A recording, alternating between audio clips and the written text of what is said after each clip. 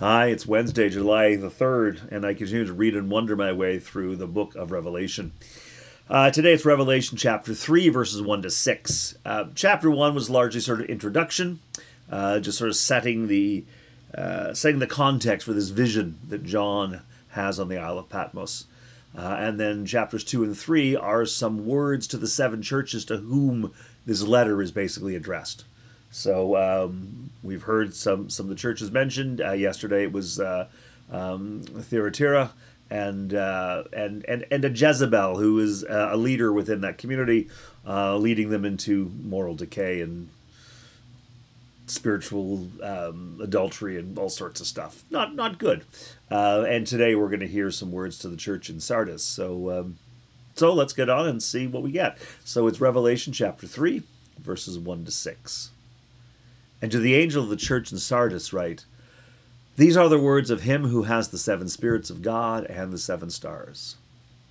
I know your works. You have a name of being alive, but you are dead. Wake up and strengthen what remains and is on the point of death, for I have not found your works perfect in the sight of my God. Remember then what you received and heard. Obey it and repent. If you do not wake up, I will come like a thief, and you will not know at what hour I will come to you. Yet you have still a few persons in Sardis who have not soiled their clothes. They will walk with me, dressed in white, for they are worthy. If you conquer, you will be clothed like them in white robes, and I will not blot your name out of the book of life. I will confess your name before my Father and before his angels. Let anyone who has an ear listen to what the Spirit is saying to the churches." Okay. Well, the message is fairly consistent to all the churches, basically saying part of you is good or you have been good, but you guys need to get better at being good.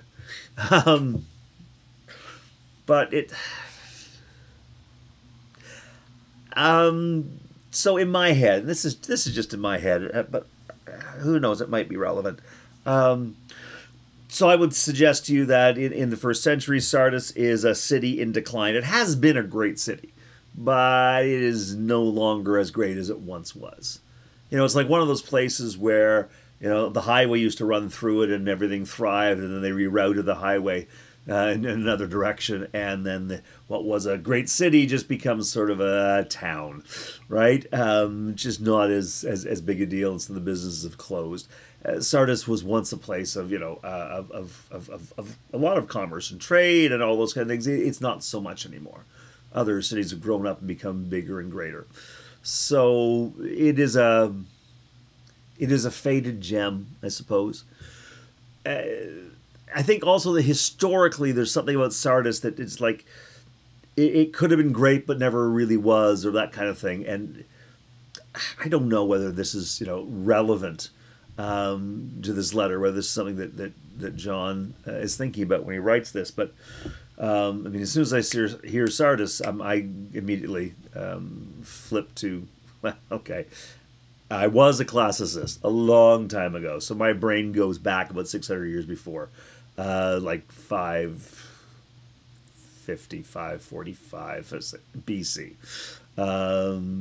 before Common Era. So about 600 years earlier. In the siege of, I remember the siege of Sardis, which is when the Greeks took it from the Persians, and the Persians held Sardis because it's a city up on a great cliff, and there's no way to get up that cliff, and so they figured they were relatively untouchable. They were safe up there, and they became somewhat complacent, and I have images in my mind of Helm's Deep in Tolkien's Lord of the Rings. I know, geek reference, but if you know Lord of the Rings, you watch the movies, read the book, Helm's Deep is this place. Well, nobody can ever take it because it's just impossible to get through that, the cliff, the sheer wall of it all. You're never going to get through it, so it's easy to defend, and you become complacent. So I know historically what happens. They were very complacent, but the Greeks were very observant, and the story was of a soldier, a Persian soldier who was defending it, He lost a helmet. It fell, and this was observed. And so he took a secret path down to collect his helmet, and then went back up the secret path. So the Greeks saw that, and then in the cover of night, they went up that secret path, and boom! Suddenly they were inside the defenses and took Sardis quite easily. So for hundreds of years, Sardis is a place where people are complacent. They think they've got it, but they don't really. They think they're untouchable, but they're very touchable. They think they're secure, but in fact they're very vulnerable. So that kind of works for me. Then again, I don't know if that's what John's saying, but he says, you have a name of being alive, but you are dead. You think you're secure, but you're not. You call yourself a church, and by the way, you do all the great churchy things. It's not saying that you are dying as a church, but it's saying that you are, in a sense, lifeless as a church. So as a faith community, for all I know, they were very busy.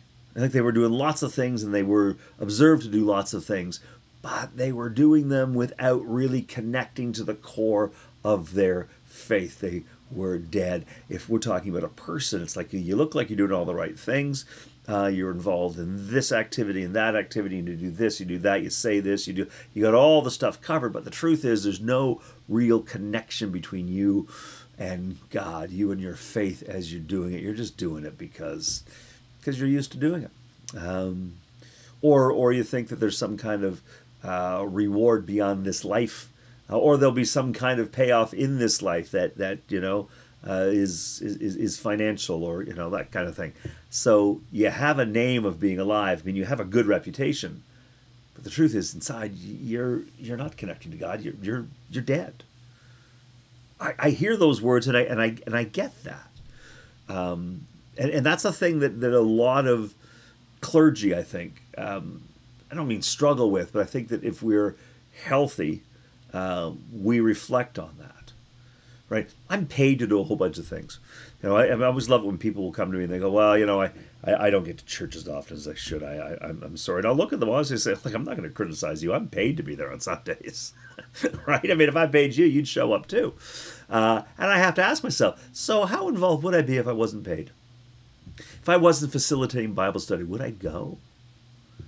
If I wasn't paid to maintain a ministry and a connection, would I do these daily meditations, the ones that we're doing here? Right? Would I do that if I wasn't being paid? Would I just keep doing it? Would I really work on my faith if I wasn't concerned about providing more for my community? Would I just sort of let it go? So am I doing this because because I am supposed to? I'm getting paid, and I mean, I'm having a vacation, coming up to a vacation pretty soon, so I'll have at least, I think I'll have 3 Sundays off by the end of this month. I'm going to take 3 Sundays off. Will I go to church on those Sundays? Will I engage in a spiritual practice? Will I go to somebody else's church? I don't know. I might just stay home, sleep in, read the Sunday paper in the morning. Will I do that? Is that because I have a name of being alive, but actually inside I'm dead? I don't have the answer to that. But it's fair to reflect on that. I think it's fair for any of us to reflect on it. How real is my faith? It may look good, but is it? And I don't. For me, this isn't about what I'm proving to Jesus so that I can avoid punishment. The question is for me: am I wasting my time? If everything I'm doing is just on the surface and it's just to please a God that I think is vengeful, am I just wasting my time? Right? That's how it comes to me, and so that's part of my reflection for today that I'm invited into. Here it says, okay, so you're not connected. You have a great reputation, but you're dead. So wake up, getting all that. Strengthen what remains. So focus on what you need to do,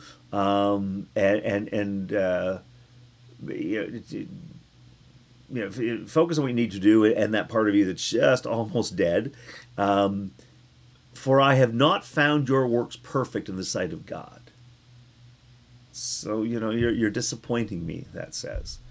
So remember what you received and heard, and obey it and repent. If you do not wake up, I will come like a thief, Jesus says. So if you don't snap out of it, and get focused on it, I'm going to come like a thief. And do what? I'm going to come like a thief, and you'll not know at what hour I come to you. When other gospels, when gospels like in Matthew talks, has Jesus saying, talking about sort of a second coming, a time of Armageddon, and saying, I will come like a thief. You wonder, what does that mean? Coming to steal something? Coming to thieves? Doesn't say I'm going to come like an assassin. It's going to come like a thief. What does it? What's going to happen? What's going to be taken from me? What is the nature of this threat? I don't know. I do know it says that I'll come like a thief, and later it also says that if you conquer, you will be clothed like them in white robes, and I will not blot your name out of the book of life. So it sounds to me like I'm going to come like a thief and blot your name out of the book of life. Now, what that means is hard to say, although later in this, in Revelation, the middle of, or the second half of this letter, that if you're not in the book of life, then you are going to burn, basically, in the lake of fire. So you are going to be damned. You're going to suffer in the afterlife. So, although that isn't consistent with what a thief can do to you, the idea, though, is if you don't get it together, you are going to be damned. I end up today with the same question I had yesterday. Does this sound like Jesus that I've met in the Gospels? Does Jesus utter threats? Does Jesus damn anybody? Did Jesus damn Pilate or Caiaphas or Annas or anybody, or threaten damnation and suffer? I don't get it. I just don't understand. And that's where I struggle. This Jesus is not consistent for me with the Jesus of the Gospels, the Jesus that reveals the character of God. Right? Even the God in the Hebrew Scriptures that can be vengeful. In the Exodus, when the people were whining and complaining, God had an earthquake and swallowed up, 18,000 of them. They just died. They weren't sent into eternal torment. They just died, which, isn't a good thing.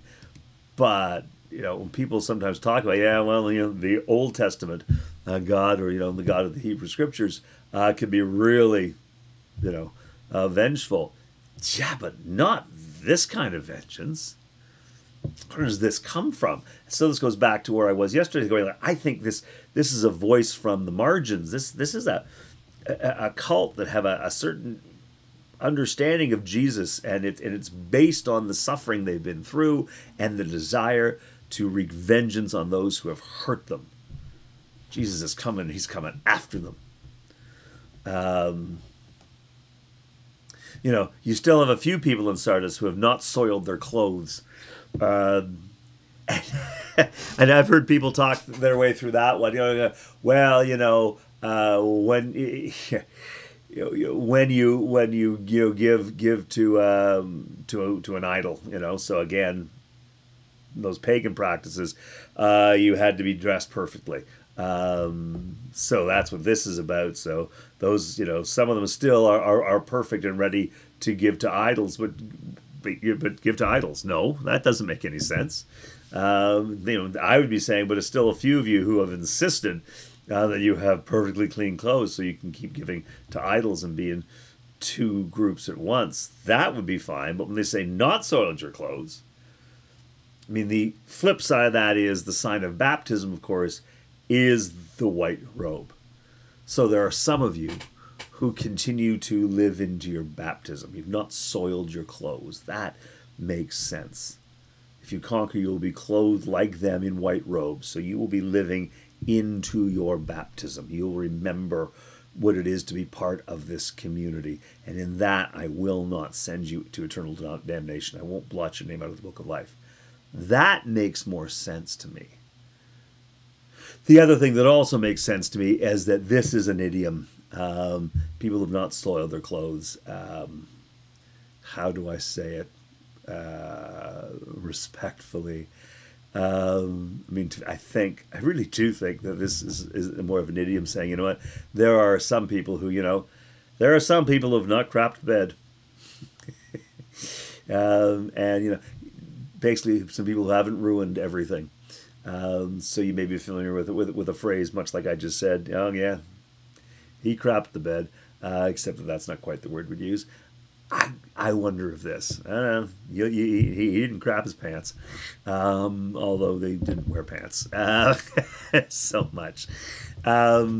So I think it's that kind of expression. I think this is just a common idiom. Say, yeah, you know what, but there are some people who have not messed this all up.